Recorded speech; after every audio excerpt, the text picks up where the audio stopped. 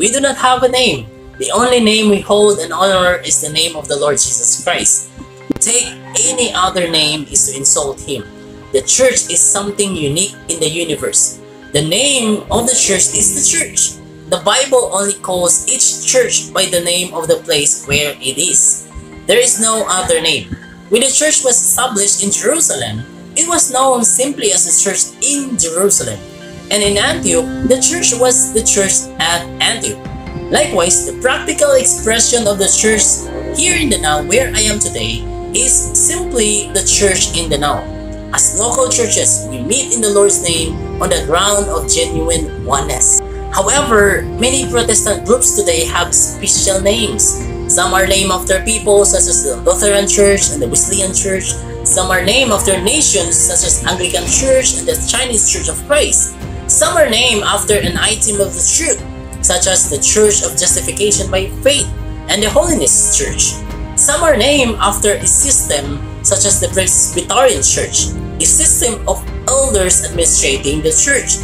And some are named after a ritual, such as a Baptist church. There are many other names such as the Charismatic Church, the Church of the Apostolic Faith, the Pentecostal Church. Whenever specific names are used, small circles are drawn within the boundary of a locality.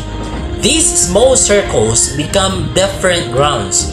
Once a Christian group has this kind of ground, it loses the ground of the church and thus become a sect, a denomination.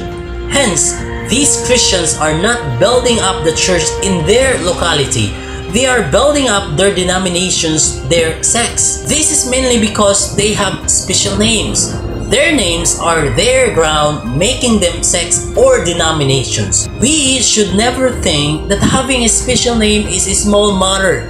This is something that greatly offends the Lord. Names are a serious matter. All that we have is in the Lord's name. We are saved in the Lord's name. We are baptized into His name and called by His name. We meet in His name and we pray in His name. The apostle beseeched us to be one through the name of the Lord. The Lord praised the church in Philadelphia for not denying His name. The matter of a name definitely touches the Lord's heart. According to church history, the Lord's word of praise to the church in Philadelphia was practically and richly fulfilled when the brethren were raised up approximately 100 years ago. They put away all names other than the Lord's. This is the proper.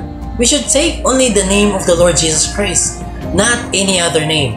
We should be only of Christ, not of Luther, Wesley, or England. We should not take any name other than the name of the Lord. As soon as a Christian group takes a special name other than the Lord's name, divisions, that is sects, will be formed. God doesn't want believers to say, I am of Paul, I am of Apollos, or I am of Cephas. He reproves all these things. God is not pleased with any special name. God does not approve of this. We should not have any name other than the Lord's name. There should not be a Roman Catholic Church, Lutheran Church, Wesleyan Church, Anglican Church, Presbyterian Church, or any other type of church, because none of these names are according to the Bible. Why don't you drop the other name you have taken? If you would drop this other name, then we could be one.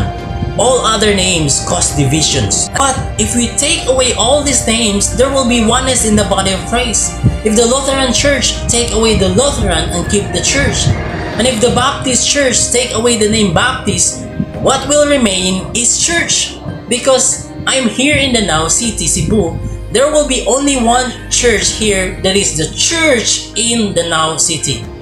No special name, but just the church in locality as the local expression of the body of Christ.